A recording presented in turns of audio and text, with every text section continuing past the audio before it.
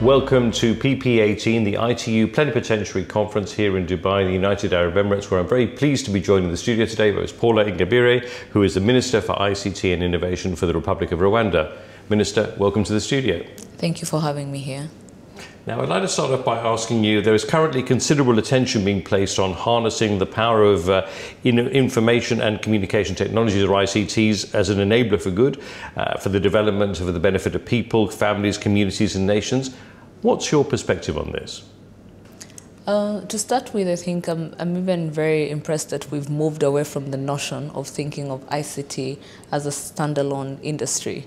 And we're now over and over thinking about ICT, one as an enabler to the different clusters or segments of the economy, but also I look at it as an integrator. And so when I start with the notion of being an enabler, it's that it isolates some of those barriers that in a way isolate the different facets of the society.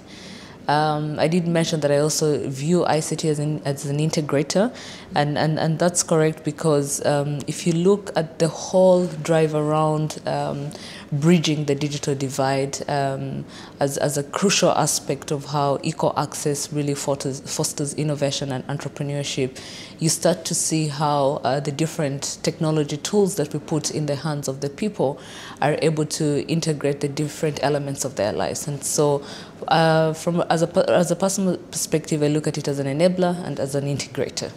Now, this is the first plenipotentiary conference for ITU since the world agreed on the Sustainable Development Goals, of which there are quite a few. But I wanted to ask you, perhaps you could provide some examples of how ICT are helping to drive sustainable development in Rwanda. I want to start off with sometime in 2016, right at the time when we were evaluating, how much has been achieved in terms of the MDGs. And Rwanda had done considerably well in that space. And at that point, Rwanda was selected as a headquarter that would spearhead implementation of sustainable development goals. That's not a task that comes in very easy, but then what it has gotten us doing as a government, but collectively with the private sector, is to think of innovative ways through which we can really achieve the sustainable development goals. I'll just pick out a few cases just to give you an idea. When we look at healthcare, some of the things that we've done and something that the government of Rwanda is keen on is how do we leverage these emerging technologies that are really driving socio-economic development across the globe to really transform the way we do things back home. I'm sure you've seen it recently even in the news where we've been using drones as a way of delivering blood to the different hospitals and healthcare centers across the country. And we've seen a lot of improvement in terms of healthcare delivery thanks to drones, mainly around the fact that you're able to save lives because you're able to get blood in a much faster way. It usually took us about 3 hours to deliver blood, and now it's come down to 26 minutes, and so you're able to save many lives.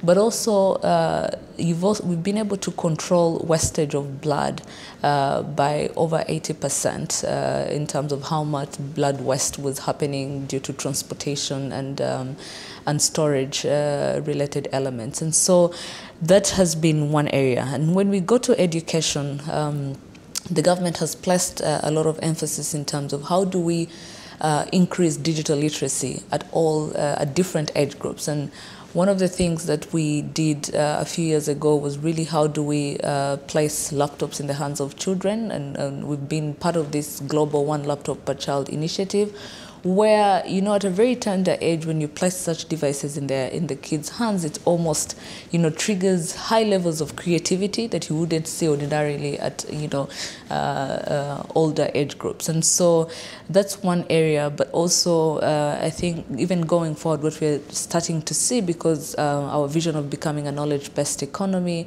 and really driving innovation within the economy, one of the areas that we're focusing on is how do we build talent, because how do we build and increase scientific research and innovation.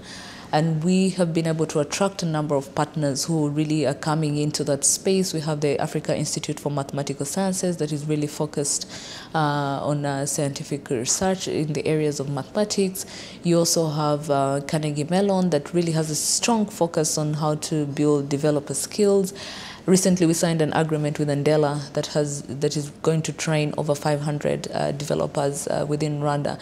And really the emphasis on talent development is mainly aligned with the different areas where Rwanda wants to lead in terms of innovation. And the critical skills that are required to drive those areas are really developer skills. And so that has been a lot of the emphasis. And maybe I could touch briefly on one element, which is bringing services closer to people to improve their lives. And through that, we've been able to roll out a platform called eRainbow. It really provides all services to citizens online, but beyond providing services, cutting the trips, the number of trips that a citizen has to make to get a service from government.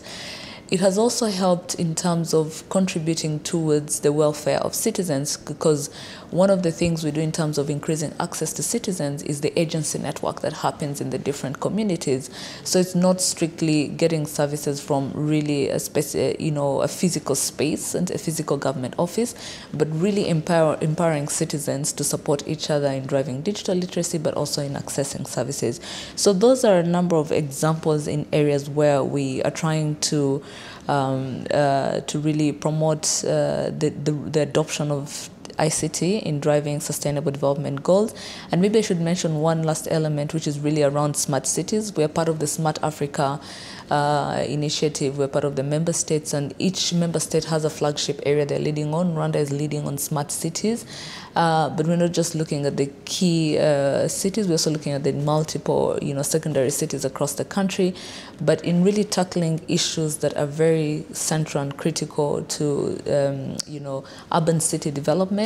We are actually addressing challenges that are fundamental to the citizens that are living within those cities. It's wonderful. All very laudable projects and initiatives, and you're very much at the cutting edge there, obviously, of technology, and a great example for all nations around the world. I just wanted to talk to you a little bit about the digital divide. I know that you mentioned it there with trying to address some of these elements, but about half the world's population is now connected to the internet, the other half isn't. Just really wanted to find out, what specifically is Rwanda doing to get everyone connected? So for a start, as a country, a lot of focus was put in terms of access. How do we provide access, equitable access across, the different districts within the country? And that has been achieved. And really, we've had a good relationship with the different operators who have really invested heavily into, rolling out high-speed broadband infrastructure across the country. But we are at a point where now the issues that we are tackling are to do with affordability, because that's the only way you're able to bridge that digital divide and really increase your, internet penetration, voice penetration across. And a number of interventions are in place, of course, through engaging the different operators. So in terms of affordability, we're looking at two, I could say, segments. One is affordability of services, the other one is affordability of devices.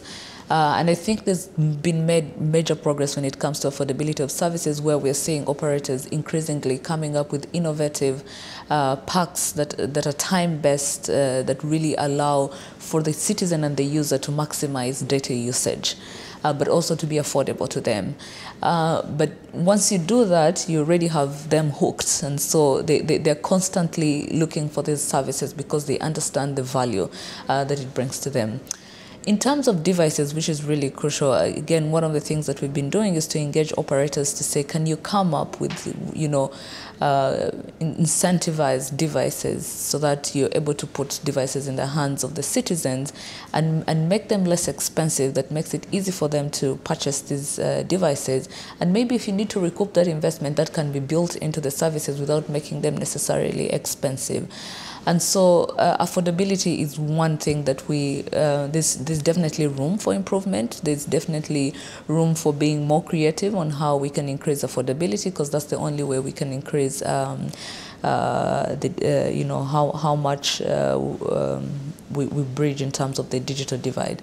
The other element is on literacy, digital literacy. It's one thing to have devices and services, but it's the other thing to empower citizens to be able to actually use and make use and maximize, these devices and services that they now have access to. And so we're working very closely with different private players to see what are some of the creative ways we can, drive digital literacy across the Rwandan population. Besides just trainings, what are some of the other ways that we can do this? And so those are the two areas that we are focused on to bridge the digital divide, which is affordability and digital literacy. Yeah, we've covered a lot of ground here, but I just wanted to ask you finally, what's your message here to participants at ITU PP-18 and to our wider audience as well? My key message, and this is something that as Rwanda we're very passionate about, just like any other across the African continent, we have a number of countries that are really working so hard to become innovation hubs. But I think this drive is really inspired by the fact that we want to move away from being consumers to becoming creators of these innovations, of these technologies and solutions. And so ITU provides a good platform for these kind of partnerships, whether it's multilateral partnerships or bilateral partnerships.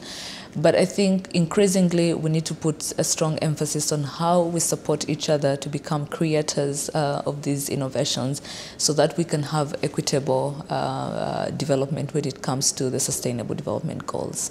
Minister, thank you very much indeed. Thank you. Thank you for having me. Thank you.